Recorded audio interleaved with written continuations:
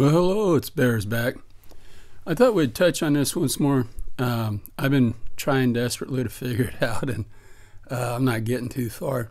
I told a lot of the people who commented on my video, which I loved every bit of it, guys, that some excellent suggestions, some great thoughts. Keep it coming, you know. I mean, ever you see anything, you got a thought, write it down. I'll listen to you.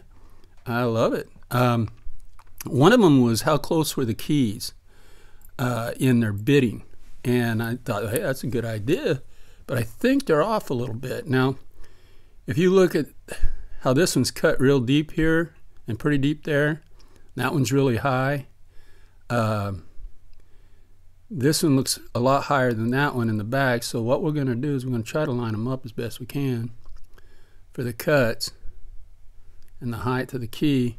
As you can see right here, you got that big one right there. That's a big change. And that one's a little different. And then I'm going to try to hold them together again. Then you flip this. This one's deeper on that key than it is on this key. And there's a little change, I think, on the tip. One's just like one notch down. So you got at least three different cuts that this one's, like I said, deeper than this one is. That one's a lot higher than that one. So you got at least three different cuts, so that I kind of doubt it. Unless something hung up, you know. You don't see that very often, or you probably never see it. And then I thought,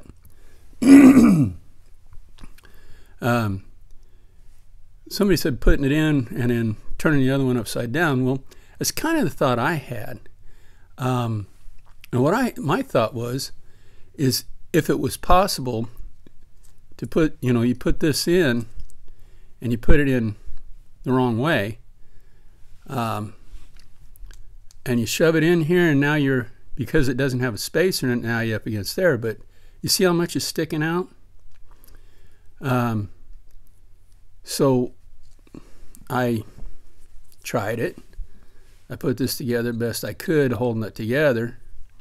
Get it lined up right.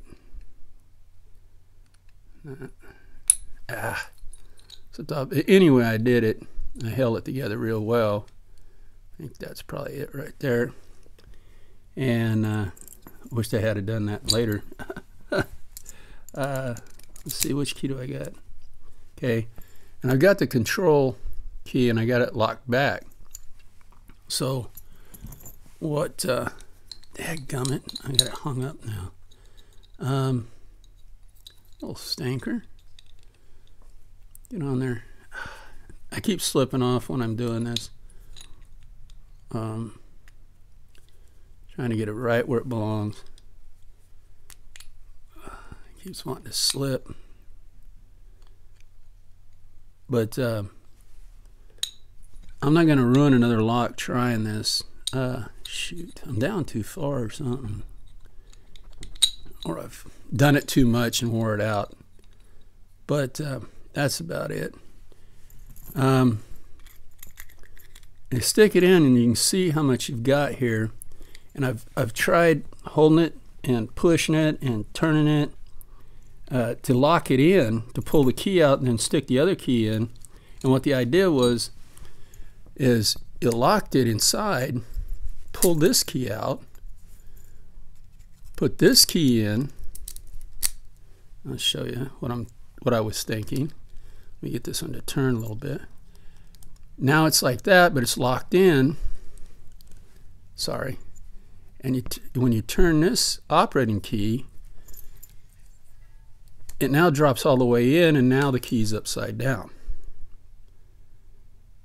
That is the only thing I could think could possibly happen, but it seems impossible because when it's this way, it just doesn't go in far enough to lock down.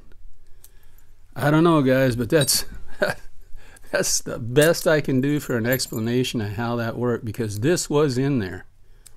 This was in there. It was operating the lock. upside down, you know. So yeah, that's what I got for you for an explanation to this. And yes, this is still a good core. I'll still use this core. I got one of these. I stick it in, you know. You guys saw it.